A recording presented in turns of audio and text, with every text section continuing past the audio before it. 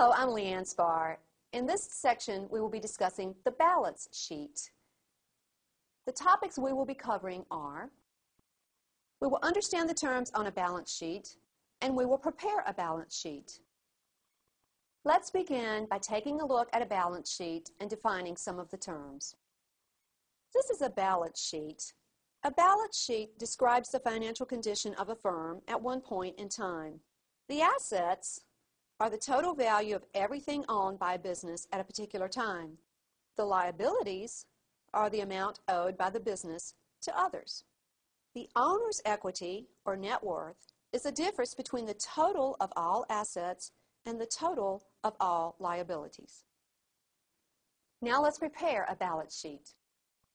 Lopez Manufacturing has land worth $8,750, accounts payable total $49,230, notes receivable are $2,600, accounts receivable are $37,820, cash is $14,800, buildings are $21,930, notes payable are $3,780, owner's equity is $54,320, long-term notes payable are $18,740, mortgages total $26,330, inventory is $49,680, and the fixtures are $16,820.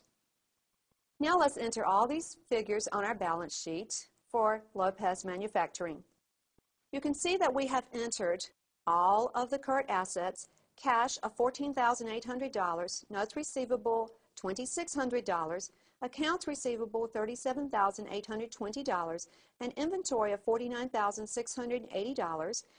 We add these assets to get total current assets of $104,900. Now let's enter the plant assets: land $8,750, buildings $21,930, and fixtures of $16,820. We total those assets to get $47,500. And then we add current assets to plant assets to get total assets of $152,400. Now we enter our liabilities: notes payable $3,780, accounts payable $49,230. We add these values to get total current liabilities of $53,010.